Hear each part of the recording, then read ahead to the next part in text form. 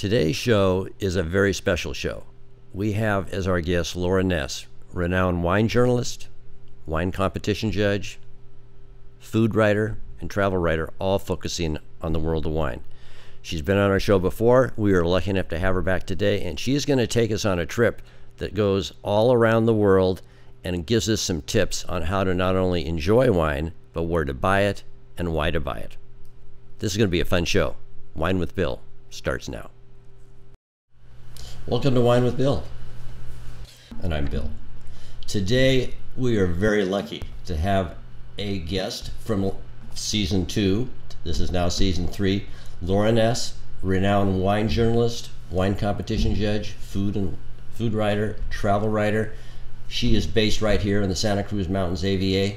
Laura, great to have you back. Thanks for having me back. Well, let's get started. Since you were last here, there's been a lot happening in the wine world. Oh my gosh. Whether it's local, national, international. But let's start out, I believe, you fill me in. Yeah. I think we have a new AVA down in the, it's called what, the San Luis Obispo Coast? Right, the Slow Coast, yeah. So that was official in the beginning of the year, and it covers about 47 miles of coastline, Santa Barbara roughly, and mostly Chardonnay, Pinot Noir. There's some Riesling down there.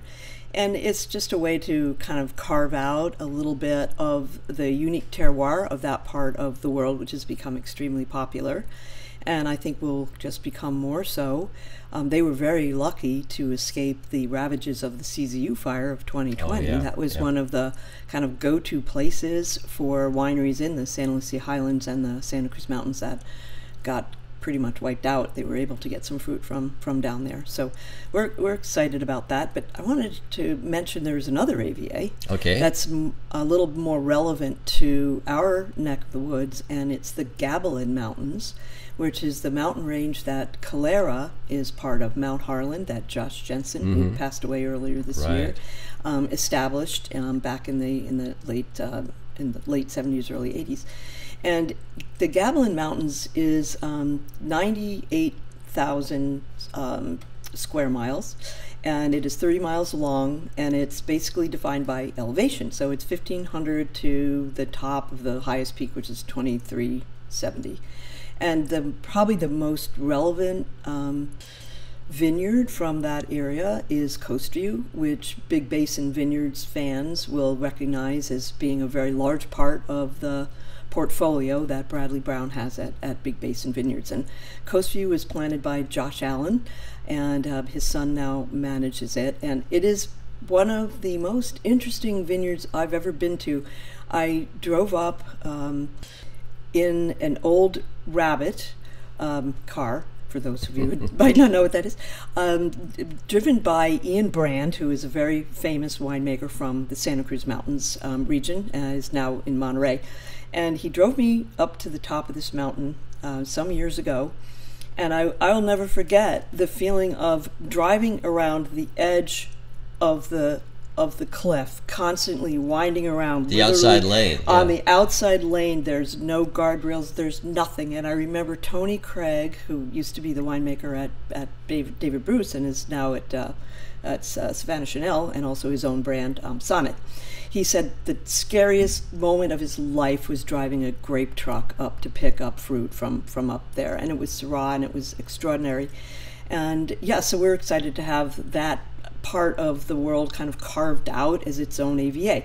The kind of interesting part too is that of the vineyards that are in the Gabilan Mountains AVA, which was just approved by the TTB, is that many of them are in Chalone. And so you have the actual Chalone, the original Chalone vineyard. And there's Michael Michaud's vineyard. Michael Michaud had a tasting room in Saratoga for a time. Bill Brousseau, who's the winemaker at Testarossa, his family has a vineyard there, and he makes his own brand from there. And then there's a couple of Boer Vineyard, which was a guy who used to be the vineyard manager for Chalone. And the Chalon vineyards kind of make up the largest number of vineyards in that AVA, but the other two that people will recognize are Calera, Mount Harlan, and Coast View. So yeah. What are the varietals that are the top of the line there? Certainly Pinot Noir and Chardonnay are very established in all of the vineyards that I mentioned. Also at Coast View, you have Syrah, you have Grenache, you have Mourvedre. Bradley Brown basically commissioned John Ellen to plant some varietals that he was very keen on at the time. And I think there's some Viognier up there. There might be Rouzan. So it's a really cool spot. Most of the vineyards in Chalon are pretty much, it's Chenin Blanc at Chalon, and it's Pinot Noir, Chardonnay, and maybe a little Syrah at most of the others. Good, good. Yeah. Well, segueing into one of your other specialties, wine competition judging. Oh my gosh. What have you done this year, and what's coming up on your schedule of events, schedule of judging? So, in addition to all the really great competitions I've been a part of, and I got to judge Central Coast competition this year, which was held in Paso Robles, and that was great because I love Paso and don't spend as much time there as I used to do in the past. But that was interesting. We had in the finals were done a little differently than some of the competitions I judge, and it's all about who runs the competition and their rules. And this was very interesting. In the finals, the buyers, like the guys who buy for Albertsons, Safeway, wine bars, Total Wine, those kind of folks, they look at a wine not so much as, do I think this is a really great wine? Is this a wine that I would serve to my friends? But is this a wine I can sell off my shelf? And so we came down to a little tussle. There was a Cabernet Franc that was outstanding, really, really good. And kind of the purists in the group, I consider myself one of them in this particular case, were voting for the Cab Franc. And it was clear that the buyers also really liked this wine, but they voted for the Cabernet Sauvignon just because it was a Cabernet Sauvignon. And at that point, I'm like, well, that's the way the world works. These guys have to sell the wine off their shelf. And the other great competition was the fourth annual International Canned Wine Competition. And canned wines. There were 300 entries from all over the world. I'm not kidding you. Japan, New Zealand, Australia, South Africa, Austria, Germany. Everybody's getting in on this. And I tell you, it was really eye-opening. The categories were fascinating. And I'll just say that most of the white varietals in cans and the sparkling versions of those were really quite good and very refreshing and really appealing. And you can really understand that cans are a tremendously convenient way to take wine to the beach, backpacking, boating, gosh knows where, sneaking in the basement, whatever. These are things you can throw in your purse, your backpack. You don't have to have a thermos. You don't have to pretend that you're drinking water out of this ginormous thing that's clearly filled with wine. Rick Steves would approve of this. Yeah, I agree. Yeah, so the cans are fun too because there's the little guys, little 275s, and then there's the kind of the soda can beer, Miller Lite, Bud Light size. And the big part of cans is that they have to be coated. They have to be specially coated in order to preserve the wine and to keep the wine from, basically interacting with the aluminum in the can, which is why a lot of people tried cans years ago and went, tastes like can. And that's because wine, unlike beer, is quite acidic. And so there's rules for how much acid that wine can have before it goes in the can. And the canning, people are extremely clear with the wineries on the chemistry that's allowed. So we've advanced tremendously just over the last 4 years in terms of chemistry and understanding what works, in a can. I can't believe some of the stuff people put in cans. Having just said how great the whites were, there were some wines that I really just couldn't even tell you why. And the biggest category of what were they thinking was the low and no alcohol wines, which are wines that are made, fermented and yeast turns the sugar to alcohol. This is kind of the normal way things go. And then they strip all the alcohol out. Yucko. I mean, you're left with a, what do I do with this? Kind of thing. But we did discover an amazing Pinot Noir from New Zealand. Hey, what are some of your winners, or ones that you can recommend highly? So some of the winners are, Obscurica, right? I mean, you're just not going to be able to find them unless you talk to the guy who put the canned wine competition together. But the ones that I will highly recommend are all very obtainable, and they're from a company called Maker. And Maker was founded as a graduate school thesis by a couple of really bright women from Stanford. And their idea for the business was, hey, there's all these really cool winemakers out there. They're small. They don't have a way to kind of get out there in the world like Testarossa. People don't know them like Mount Eden. How do we bring them to the market and deliver their product to people like us who are young and active and like to do a lot of sports and travel, and we don't want to lug around a heavy bottle of wine? And they came up with the idea of canning. So they chose some really unique and fun different varietals made by really solid winemakers, and they got a canning line. They bought the best cans. They have the best marketing, and they took the canning line out to the different wineries and canned all the wine. So it's all controlled, and it's called Maker. So the top wine that I had at that competition was a Handley Cellars Chardonnay, the very first Chardonnay that Maker put in a can. And I was part of the trials because they were looking for that perfect Chardonnay that chemistry-wise worked really well for the can program, and also would appeal to a broad range of palates. And I think they nailed it. I mean, this wine was so head and shoulders above the other white wines. And it was the only Chardonnay in cans that I think really scored highly. And then the Handley Cellars Pinot Noir was another really good one. And then Nicole Walsh, who is the winemaker for Sayre and also has been, Randall Graham's right-hand woman for 25 years now at Bonnie Doon. She has several cans under the Maker label, including a Grenache Rosé and a sparkling Riesling and a Cabernet Pfeffer, which is a red. Big variety. Wow. Yeah, and she's doing another wine for them this year, and they keep adding to the portfolio. So if you go to Maker, I think it's makerwine.com, they have a canned wine club, which is really cool. And every quarter, or I think you could do it monthly, but they'll send you an assortment.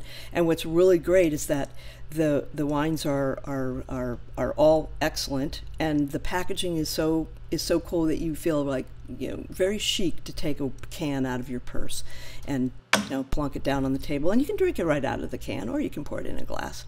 But yeah, I'm really excited about the canned wines and where they're going. And think about it, people recycle cans way more than bottles. And even though, there's a heavy lift in terms of environmental impact, taking all the materials that are used to put the cans together, but they're much more easily turned into other aluminum products. My comment from listening to you is three things. One, it's a great idea, and it's taken hold. Number two is environmentally, it's a win-win. And marketing is really just it's wide open. Is there data that says, oh my gosh, 5% of the wine sold in California or nationally is in cans now, or I'm going to presume it's increased in the last growing, 4 to 5 years? The percentage of wines in can is growing year over year by about 10%. So that's a pretty healthy. Wow. Yeah, more and more people are putting wines and wine-based products like seltzers and coolers and that sort of thing into cans. But yeah, the other thing about cans is they really retain the cool. I mean, they hold that cool once they're once you've chilled them down, and you've got a third of a bottle in the 275s and a half in the larger size. And so if you just want a glass and a half of wine rather than a whole bottle, and you don't have a place to store it, well, the can really fits the bill. I'm thinking of my golf bag. There you go. Oh my gosh. We'll set you right up. Let's not go there. Okay. Yeah. Well, let's take a break here, and when we come back, we're going to talk about a little more specificity with our own AVA here in Santa Cruz Mountains, and we're going to talk about some of the interesting food and wine things that you've discovered, whether it be a good place a little hidden wine secret for travel, and some of the stuff about just, I'm going to call it day-to-day life with wine. Okay. You got to have life with wine, right? Absolutely. All right, we'll be right back.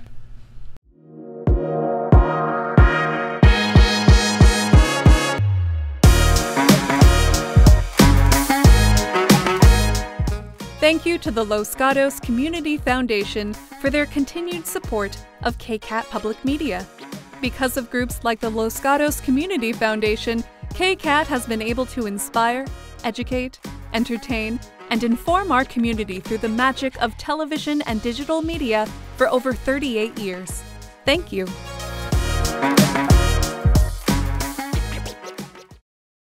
We're back, and let's focus on our own Santa Cruz Mountains AVA, Laura. And what have the local owners, winemakers told you about the 2021 harvest? I think we had no fires and smoke. It was good in that sense, but how did everything go with the drought, etc.?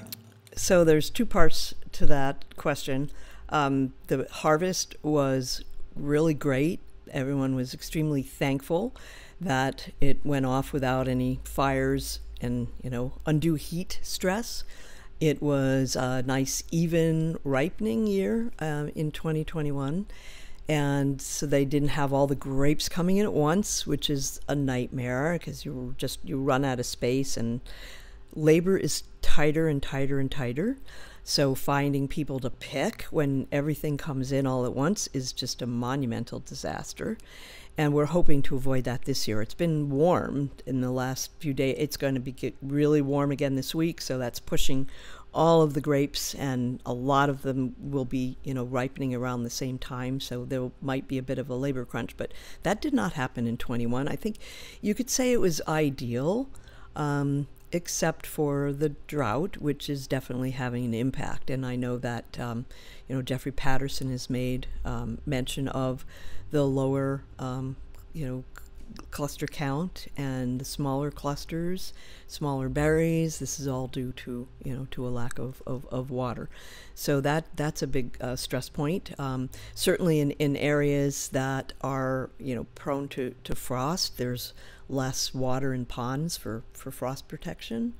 So 2021 I think is shaping up to be. I mean, the 2021 rosés that I've had are all quite good. Everything is really solid, so I think that's good. And so you're always just worrying about the next thing, like 2022. What's going on for 2022?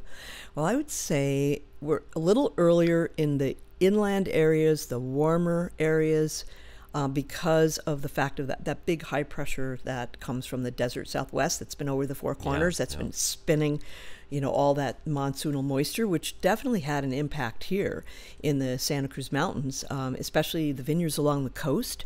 There was a low pressure system sitting off that kind of squeezed the high, so the high sat over basically the inland, and it was cooler, of course, along the coast. There was still fog, and then you had the monsoonal moisture coming up, and a lot of it came up the coast because there was that hurricane remnant that kind of got spun in there, and so you had monsoonal and tropical moisture that was kind of a problem because the vines that are near to the ocean always have high mildew pressure just because of the fog. And then when you add in a stray shower and humidity, it was really humid there for a while, that can cause botrytis in the bunches. So the vineyard guys who are farming those vineyards are very cognizant of that problem. And then the other thing that happened in the early part of this year was some vineyards got hit with the wind. We had quite a lot of wind and cooler weather, and when vines were blooming, they got knocked off. Basically, the blossoms got knocked off. So there's a really low set, like down in Santa Clara County. One of the winery owners I was talking to says her white wines pretty much got wiped out because of that. So, what's good in one, little pocket might not be in another. So the real story here is that the Santa Cruz Mountains has so many different pockets. You've got the summit area where it's generally a lot warmer. You've got Corralitos, and Corralitos has some really sunny, very warm, exposed areas, and then you have some that are more tucked away. It's all about orientation.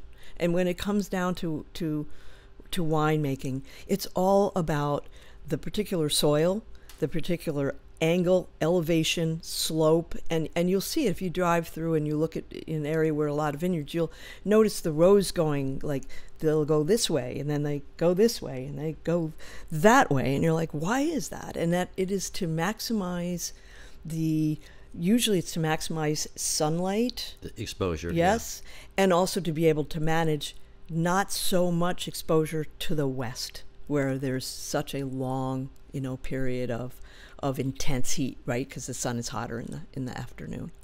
So yeah, that's the story of the Santa Cruz Mountains, is that each little area is kind of its own. They are very unique. Its own little fiefdom. Yes. Well, good. Exactly. Well, let's switch a little attention, different direction, but you write about food and wine.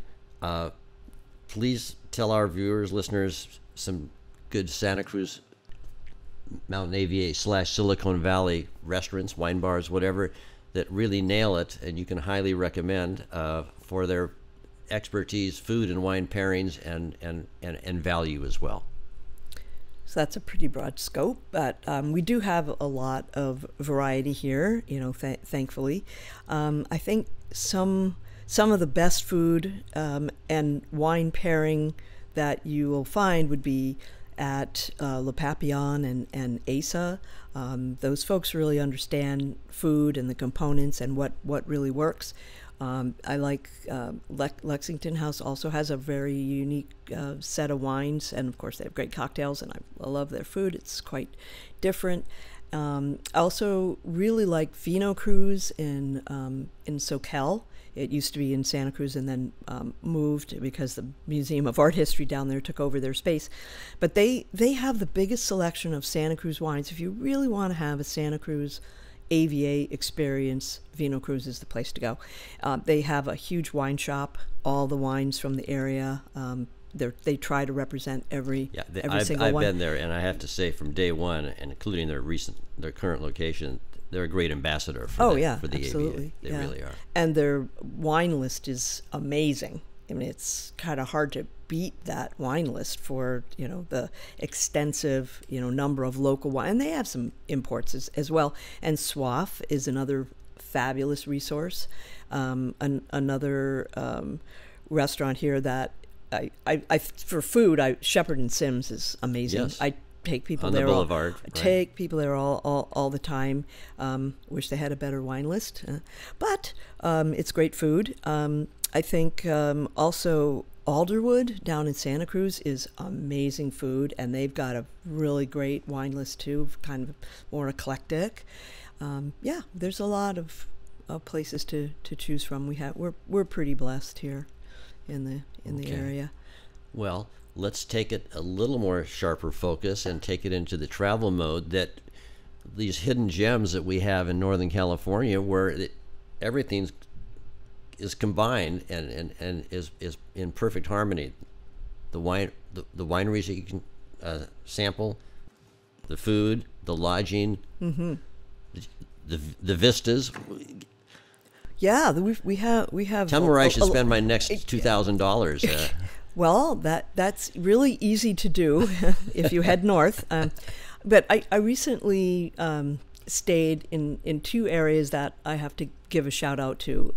Obviously the Santa Cruz Mountains and Santa Cruz. I have a lot of friends who've come from, their wine region in Sonoma, Napa, and they come down and they spend time here, and they're going like, oh my God, this is so great. Well, and we love going up there. So it's really great to be able to spend time in another region and realize not only how great you have it where you are, but also how fantastic it is to go somewhere else. So the Dry Creek Valley is really an exciting, area. Ridge has gotten their zins from Dry Creek, and they have a big facility up there in Geyserville.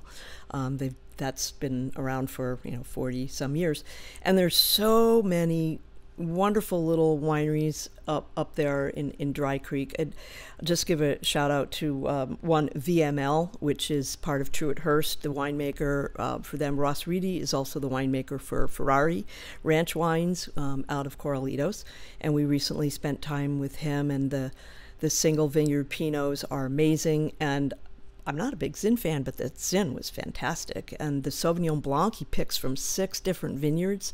So the layers of fruit in that are just amazing. I think it was $29 a bottle. That was amazing wine. And then I spent some time at Papa Pietro Perri, which is in Dry Creek. They make a lot of Pinots, and they have such a variety. They make Pinot from the Sonoma coast and Anderson Valley, and of course all throughout the Russian River, and that's a real great study in the differences from vineyard to vineyard. And I like the way they approach things. Pretty much it's made all the same way except for the vineyard, so you're really tasting the vineyard. So I that was fun. And I stayed at the Madrona Inn, right, which is just beautiful. It's old. Have you stayed there? This Victorian, and they've redone everything on the property. I think it's under new management, and just everything about the decor and the nice pool, the gardens, the food. It was really, really amazing. I have to say, I appreciated that experience very, very much. And you're so close to all the wineries. It's just incredible. And then Anderson Valley, the Indian Creek Inn is a really interesting place. It's got 2 big buildings and lots of rooms, bedrooms, with their private baths, and then they share like a common kitchen, living room, dining room. So it's a great place to, hang out with a family or a group of friends, rather than, renting a VRBO. This is like fantastic. It's right on a creek. The owner is amazing, and you can pretty much walk to like 4 or 5 wineries to tasting rooms right there. So Indian Creek Inn, big thumbs up.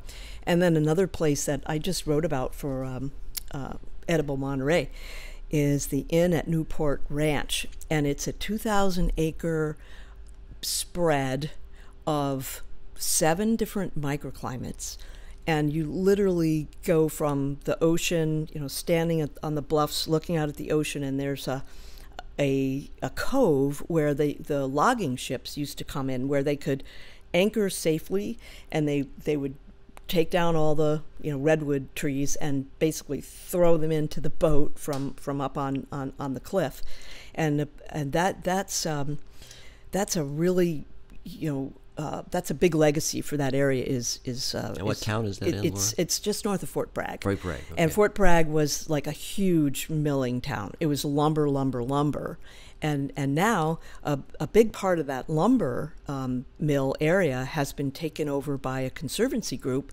that is raising funds to try and put together something similar to what we have at the Monterey Aquarium. Oh, wow. So what they want to do, they've got all these skeletons from whales and different marine mammals that they've collected over the years, and so they want to put a museum together. But back to Inn at Newport Ranch, it's this really cool old house that's been turned into a big dining room, living room. It's all, the wood paneling is amazing. The fireplace is incredible. I mean, the photos I took going back and looking at my trip from like 4 years ago, I was just reveling in the detail and yet the simplicity of everything. So we stayed in this room that literally had redwood trees as part of the structure of the house. So you have these enormous posts that are redwoods, and the decks go all around. The views are amazing. And we took this ATV ride, which you can do, and it was raining. It was wonderful. We went through all these different microclimates, and we were at the top of this ridge looking down at an abandoned mining camp, and you could see like where there were still nice little dairy ranches. There's people with cattle, and then you're on this ridge and you're looking at the ocean, and it just goes on forever. It's just at the tip of the Lost Coast, what they call the Lost Coast, and you drop down on the other side and you're in this primeval forest. Unbelievable. filled with moss and craggy trees. And it was waterfalls running everywhere, birds of prey diving into the stream to get fish. It was like another world, just amazing. Sounds like Lord of the Rings. It was pretty cool. It was pretty cool. Didn't see anybody, wearing furs or that sort of thing, but it was awesome. And the food is great. Really great place for weddings and Sounds like a great venue. Yeah, great place to gather. They have this huge table that seats like 30 people, all carved out of a single log.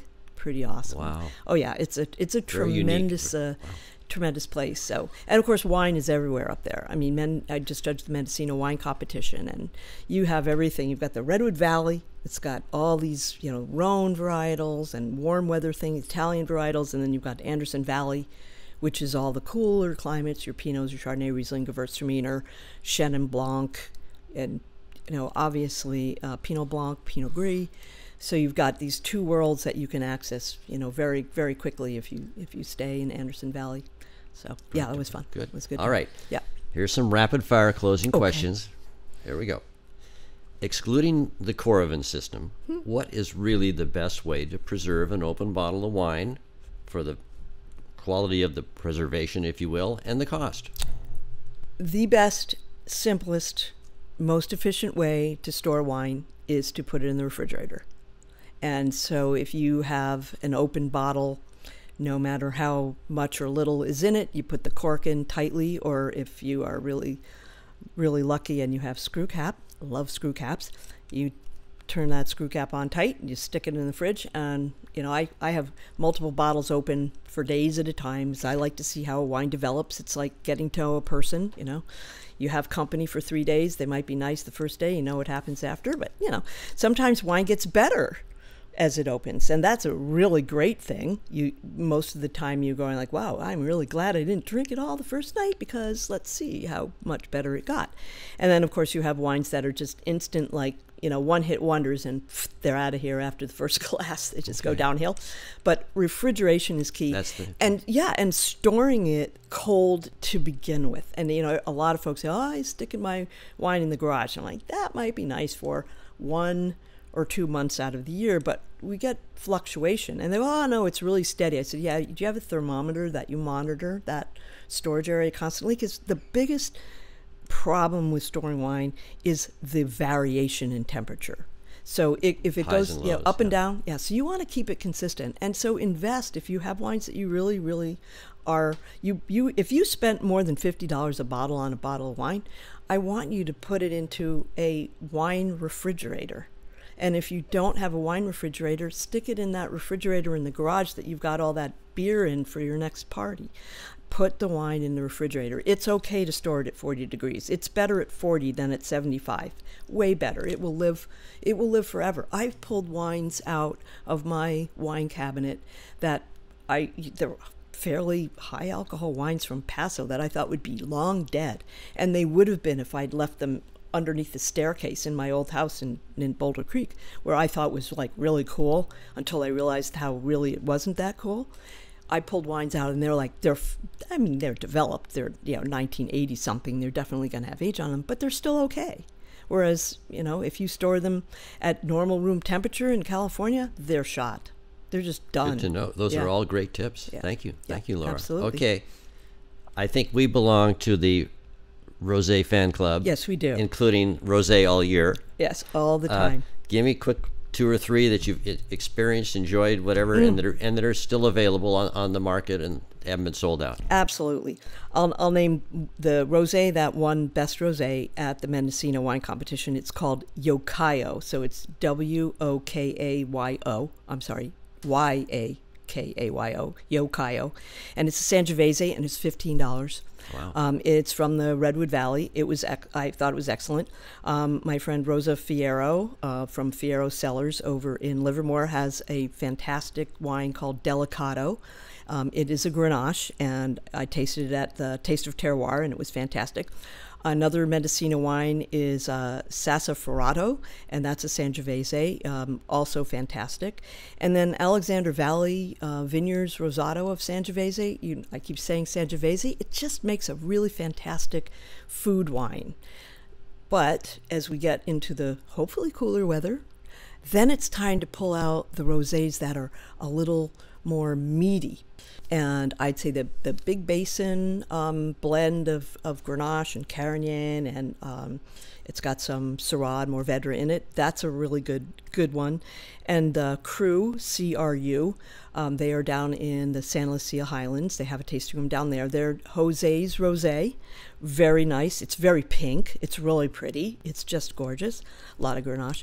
And then Gamble up in Napa makes a rosé of Cabernet Sauvignon, Merlot, Cabernet Franc, and Malbec. That is $26. Those are all different It's amazing. Rosés. Yeah. It's $26, and it's got a little heavier pigment, as you generally do from those kinds of grapes, because the skins have a lot of color. That is a wine that you could, chill and drink like a rosé, or just have it at room temperature and drink like a light red. And I'm just big fan of that. So yeah, there's a whole lot of variety. Well, thank you. Absolutely. Thank you. All right, last question. We are slipping into fall. Mm-hmm. Menus are going to change. The weather's going to change. People's whatever. So give us some tips of maybe some best under $25 wines that people can get that's going to go with those fall menus. This is where I tell you to go talk to my husband at Safeway. The under $25, that's really hard in the Santa Cruz Mountains. There's a lot of decent blends out there, and blends are pretty much what you want. Or go to Enoteca. I mean, those are the folks that have the imports. Enoteca Direct or Enoteca L'Astoria. Yeah, exactly. Either one of those Great is going to have some wonderful, Sangios, Montepulcianos, Barberas. Up in the foothills, you can maybe still find a bottle of Barbera for $25, but it's getting harder and harder. And the reason is that these small producers, which are the people that I like to support, they have to pay for farming. Water is expensive. Labor is intensely expensive. And the weather is always wreaking some kind of havoc, on you. And so the prices have to go up. I mean, just think about what it costs to taste wine in Napa. I mean, it's $100 like minimum at some places, and how many people are going to buy wine after a tasting like that? But I will say, not to slam Napa, there's so many great wines up there, and there's a wine shop it's not a wine shop, it's a wine tasting room, and it's in downtown Napa, and it's called New Frontier, and they have everything, all price points and many countries covered. International, but they've got a Fiddletown Barbera made by my friend Joe Schabel, fantastic. They've got Cabernet, from George III, and all the fantastic vineyards in Napa. You can spend anywhere from $20 on a bottle of wine to $250, and just go and do it and taste a Syrah or a Grenache from Australia, and your mind will be blown. I mean, you just never tasted anything like it. Yeah, it's $250 a bottle, but just they caravan it, and you can try it, and it's a magical experience. And then you can buy a bottle of Sauvignon Blanc for $35. That will just make every other Sauvignon Blanc you've had look like, it just wants to be that.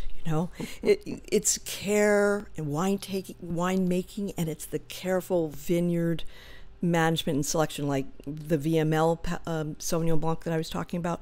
You can't get that kind of complexity from a single vineyard. You have to build the kind of complexity that you get from that wine from the different vineyards. But this one from New Frontier, I thought was really, really fantastic, and just a great experience, and they're great guys. Well, yeah. This has been very informative, educational, entertaining, and inspiring, not only me, but hopefully our viewers and listeners to get out there and do it. And you know what? It's inspired me I think I'm going to go home and open a bottle of wine I think tonight. You should. All right. By chance. Thanks again for being on our show. It's a pleasure. Thank you very much.